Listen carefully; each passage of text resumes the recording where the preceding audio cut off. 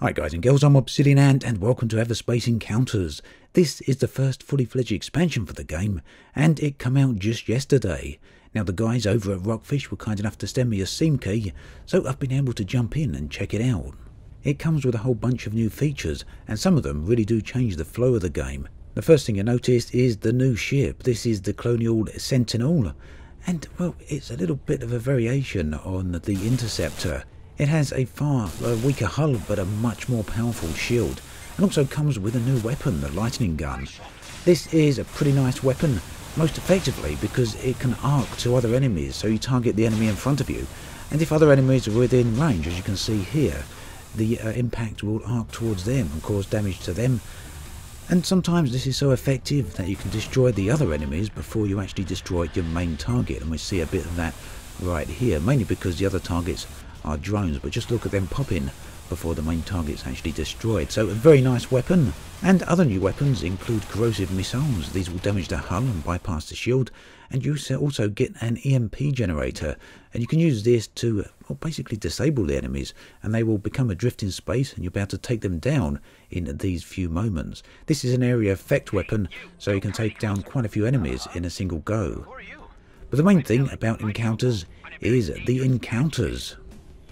So these are NPCs that you'll come across during your run, and there are a few of them. They all want different things, but they will all talk to you. Some will give you missions, and some will give you unlocks, but all of them will ask you to go and do something for them. Now I found this to be very enjoyable indeed, because it really does make the game come more alive. It means you've got more going on around you. It means there are other people to interact with, even though they are NPCs of course. So this guy here asked me to go and attack an outlaw station nearby with the intent to try and loot what was inside of it. So this turned out to be a massive asteroid base, no less, protected by a multitude of shield generators. You have to try and figure your way out to get inside of it, and this involves destroying the shield generators surrounding the base. The base is well protected by enemy ships, as well as a variety of turrets, but once you've taken these down, you can slowly pick off the shield generators, and this will allow you to get inside. But there's also a number of other shields further into the base. Of course, you can do all this with your regular ship. You won't lose any progress if you are on a current save, although you would have to complete your current run through, I believe, before you will get any of these updates. I really did enjoy doing these runs though with the new ship. It very much fits the playstyle of the Interceptor, albeit with a slight variation. So in this case, when you've completed the task set for you, the guy turns up quite happy with what you've done for him. He will take the loot but leave some for you. There is unfortunately a rather annoying bug though, and that happens after any of the encounters. The camera seems to zoom right in toward the back of the ship, and this makes navigation difficult to almost impossible. This does rectify itself though as soon as you jump to the next zone. Hopefully it's something that Rockfish can fix very soon.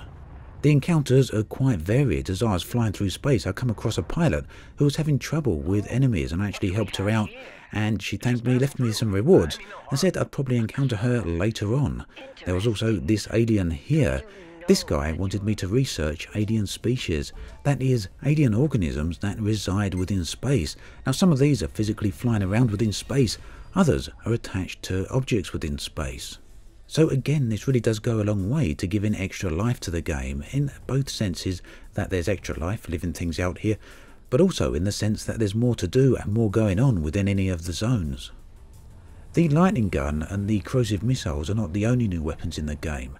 There are a total of 6 new primary and secondary weapons, although as this is only a first impressions video, I haven't had a chance to check them out just yet. But there are also a bunch of new stations and functions in the game. This one here is a refueling station, and I don't believe I've seen this before in the base game. And you can also get other upgrades from some of the encounters here. This guy, for example, you have to bring back a certain type of energy for him, and he will give you a different type of upgrade that you will not have seen before. Talking of upgrade, you can of course still upgrade the weapons and modules on your ship. This is the lightning gun, and you can upgrade it for anti-shield damage or hull damage. Same deal with the new shield. The shield is exclusive to the Sentinel, I believe, and it's quite a lot more powerful than the other shield. This of course can be enhanced to give you even further protection. There's also a new type of base or factory that are around. These are generally G&B factories, and they're quite large, as you can see here. Now these serve as yet another upgrade path. All of these upgrades are limited to your current run or limited to a certain time frames. And we can see that up here as we interact with the station. We can see we're given an option, a variety of options here for the upgrades that we actually want. So Everspace Encounters breathes a lot of new life into the game. I've always liked the game anyway. I think it's got a lot of replayability, but the new life that Encounters breathes into the game is very, very welcome. And I think it's certainly something that's going to keep me coming back to the game. It's actually priced $6.99 on Steam, so for what you get, the price is pretty darn good. I'll be taking a look at more Everspace in the future. For now though, that brings us to an end of this video. As always, thanks for watching, and I'll catch you guys and girls next time.